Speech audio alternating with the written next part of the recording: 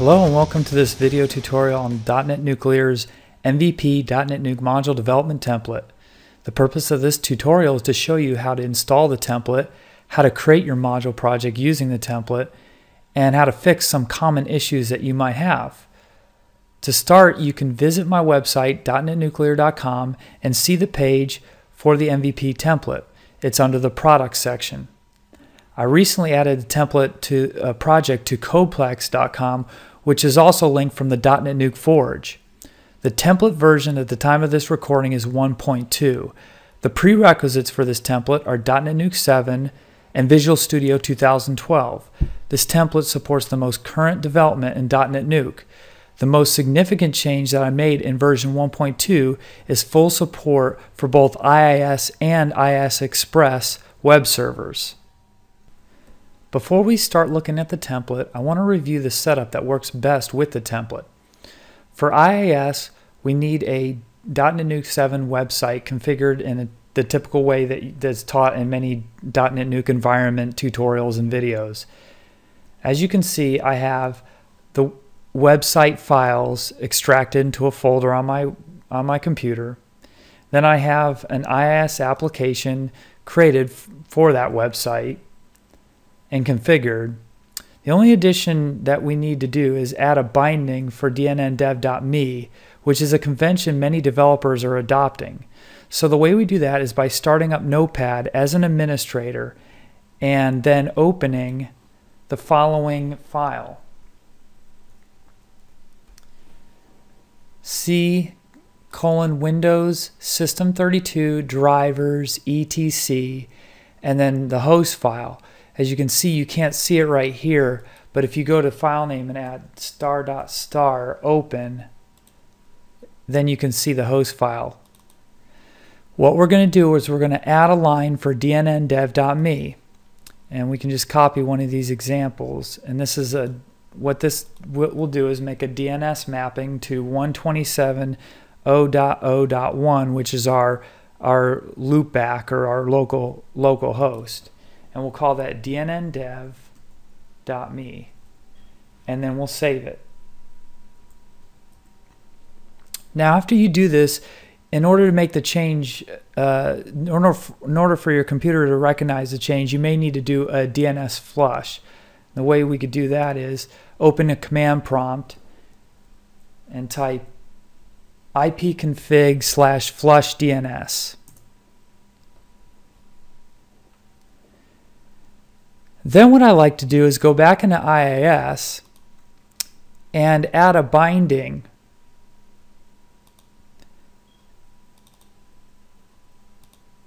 And what I like to do, the convention that I like to use is name it like project.dnndev.me, where project is maybe the name of the project, the name of the company or client you're working for, and that way we can have multiple projects all with that dnndev.me, which tells us that they're all kind of projects that we're working or we're developing locally. So I'll call it dnn7.dnndev.me.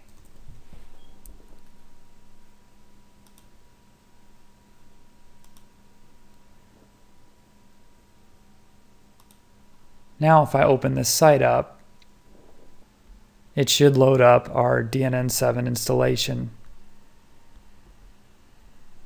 Great. Now for IIS, which we'll talk about later, or I'm sorry, IIS Express, we also need to have our DNN7 installation ready before we create our module project from the template.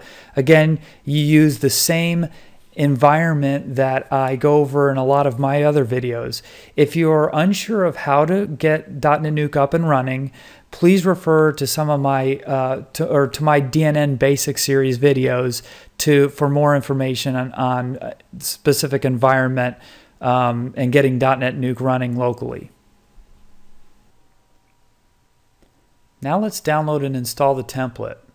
You can find the template again at my website DotNetNuclear.com. If you go into the Products section and you find the product details, which is the landing page for the template, and then there you can find a download link. This download link will just redirect you to the Codeplex site, and you can go directly there.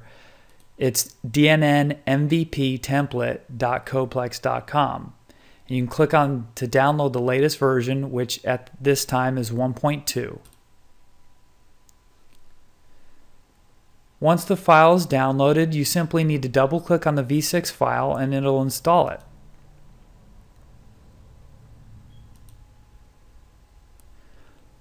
Once the installation is complete, we can verify it by going to Visual Studio 2012 and going to Tools, Extensions and Updates, and looking for the template. And as you can see, it's actually not here. The reason for that is because I had Visual Studio open already. Anytime you install a new template, you need to restart Visual Studio in order to see that template. So I'm going to do that now.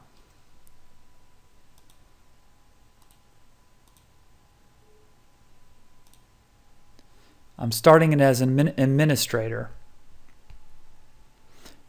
Again, we'll go to Tools, Extensions, and Updates, and here it is. So now let's create our first project. We'll go to New Project, and we'll select our template. It's under the Visual C# templates. I'm going to name the project My MVP Module. And then the directory we're going to pick is actually going to be our DotNetNuke installation folder, which is this DNN7 folder. And then under the root of that website folder is desktop modules. That's the one we're going to select as our project folder. Make sure create directory for solution is unchecked and then click OK. The first screen you'll get is the wizard screen for setting up our project properties. Now the convention I use for here for the root namespace is company name.modules.project name. Now .project name is automatically filled out for us, so we just need to change the company name. So I'll name this .NET and I'll set the owner name, which is your company. I'll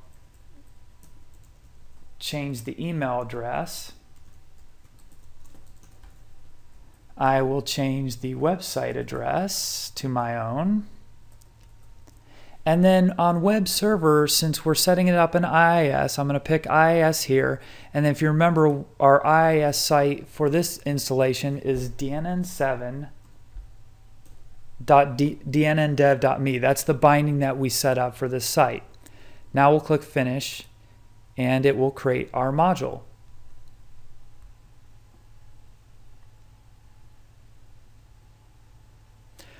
So for those of you familiar with DotNetNuke module templates in general, you know that most of them have an MS build task trigger that happens on a release build that will create our module install packages automatically. This template's no exception.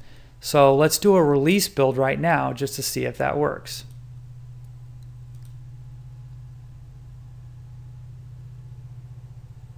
Okay, the build succeeded, and if we look at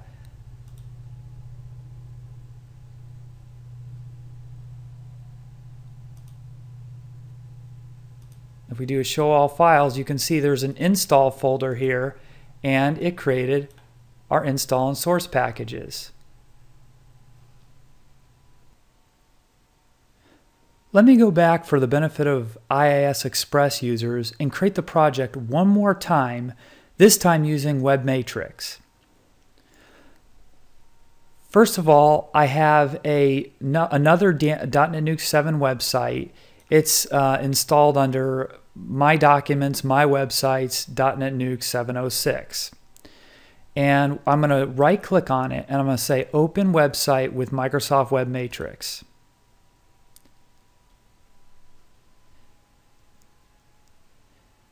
And when Web Matrix starts up, it's going to look like this.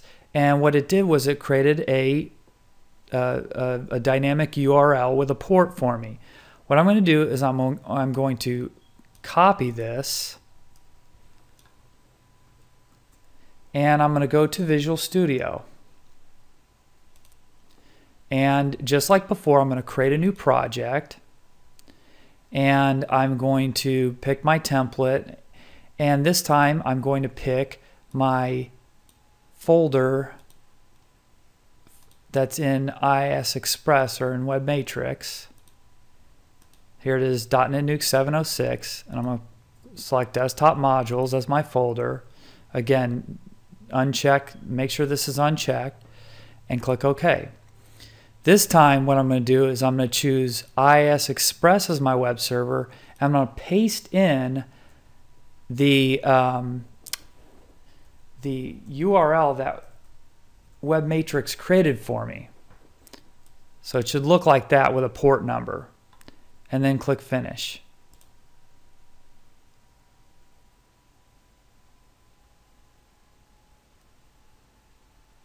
And that's it. Before we install our module package in DNN and start working with it, I want to show you a couple modifications I suggest making. In the module project, in the properties, you'll notice on the Web tab we have the changes that our template made, which is using IIS and the URL and the root URL. I suggest copying this root URL and go up to the Start action and select Start URL and paste that in there.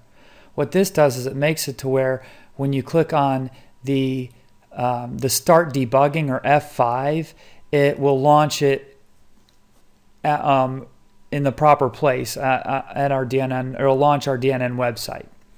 The other thing is, if on the Application tab in the project properties, you notice that the template gave our default namespace as companyname.modules.project name, which I like, but the assembly name is just our project name or solution name. I like to take our company name and make the assembly name company name dot project name, and that ensures uniqueness. Now once we do that and save it, we also need to go into our DNN manifest file and make the change there as well. So we'll go down to the assembly section and make the same change there. Once we do that, we can do our release build, and then we're ready to install the module template and register it in DNN. Registering our module for the first time in DNN is easy since our module's build process creates the packages for us. We simply go to our website and log in as a super user.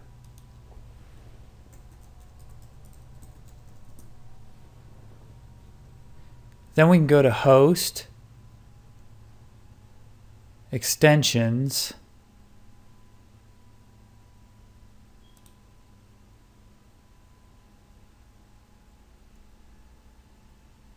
and click Install Extension Wizard, and the file we're going to choose is going to be in our desktop modules and our module name, which is my MVP module, install, and we can pick either the source or the install package. I guess it really doesn't matter since it's just going to install the same files over the ones in our project. I'll just pick source, and we'll go through the wizard.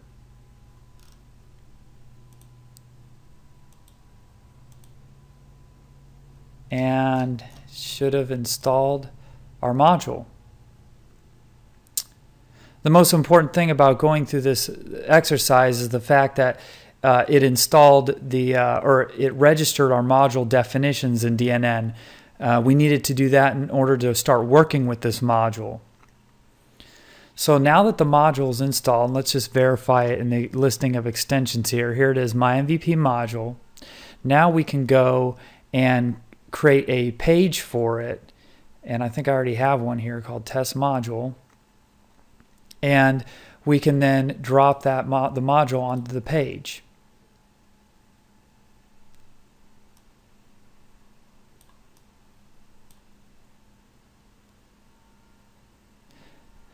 Now this module, let me get rid of this HTML one. This module, you'll notice, is a fully functioning module. And so you could see that the default view, it says no items exist, click on add item. So we already have a view set up, we already have an edit set up, so we can add the item and we can see a fully functioning view and edit and data layer working here. So you can see I have my item here. This ends up being a list of items. If you add multiple, you can edit the item or you can delete the item. So now that we have our module installed, we have our project created, it is time to customize the code for our purposes.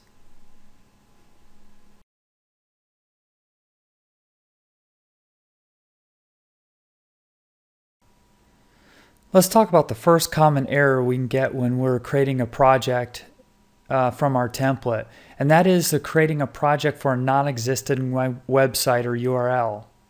If we start a new module project and we put in a web server URL that doesn't exist,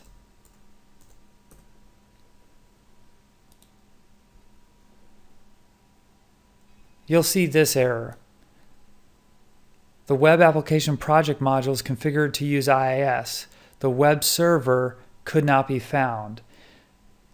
That just happens because we entered a URL that either for IIS Express is not an active port, with the web server started, or in IIS it's not a binding, or again the website's not started. So just make sure that you have the website functioning, the DotNetNuke site is functioning before you go to create the project. Another common error we can get is when we try to open a project without admin privileges, especially for projects in IIS where the website's in a location that's not readily accessible by the current user in Windows 7. So what happens there is, and this can happen whether you open an existing project or you create a new one. So here I'm going to try to open a project that's in an IIS folder.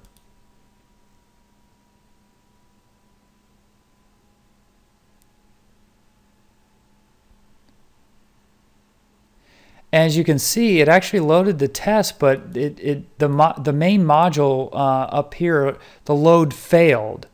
And again, that's because I don't have sufficient privileges. All I have to do then is simply close, make sure I open Visual Studio as an administrator.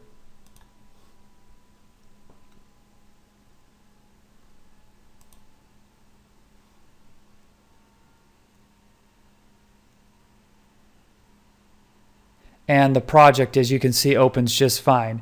And again, this applies to both creating the project or opening an existing project. Here's a screenshot of another common error that I sometimes see. When you go to your website and some unknown error happens like this, what typically happens is like Visual Studio or something else creates an unwanted virtual directory within your IIS site. It's typically on the desktop modules folder itself, which causes this error. It's kind of mysterious.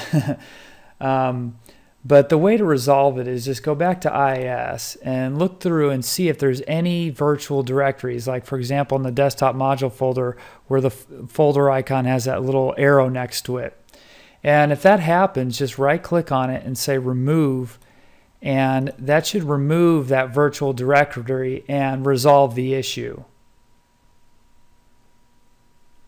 One other annoyance to watch out for is every so often you might be working on your module and you discover when you come to the page that your module's on, you get some random exceptions that are fairly cryptic. One of the first things that I look at is when I go back to my project, I looked to see if somehow a web config file was generated within my project folder. These can happen if you're using Entity Framework or maybe adding a web reference, and Visual Studio decides to put information in a web config file and just create it for you, and it's not necessary. The easiest thing to do here is just delete that web config file, and that will usually resolve these types of problems.